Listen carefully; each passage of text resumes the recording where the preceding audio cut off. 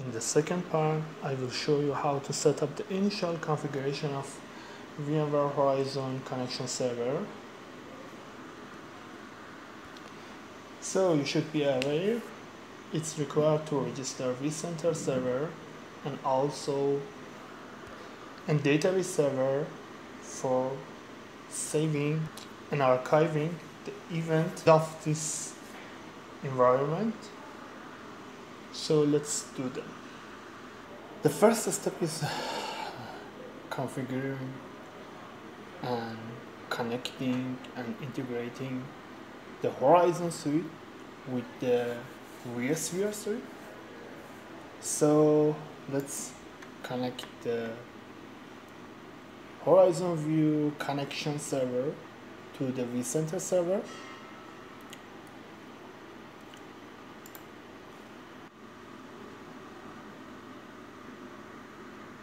I accept the self-signed certificate of the vCenter server because I trusted that, and keep going on.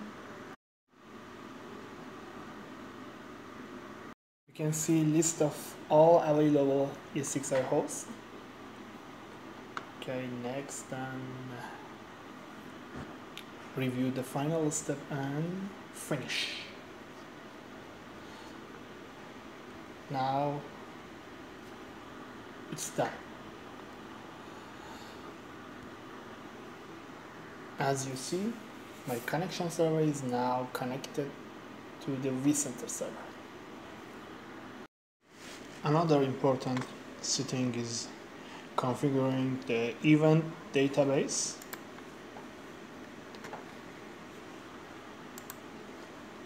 Let's set the database setting. I create the database before and set the required credential inside the SQL Management Studio. Okay. Let's review the configuration and it's correct. If you face issue, you can check and review the database setting and also require permission. As the final point to say, you can also download the event in form of Excel file and archive them for further usage.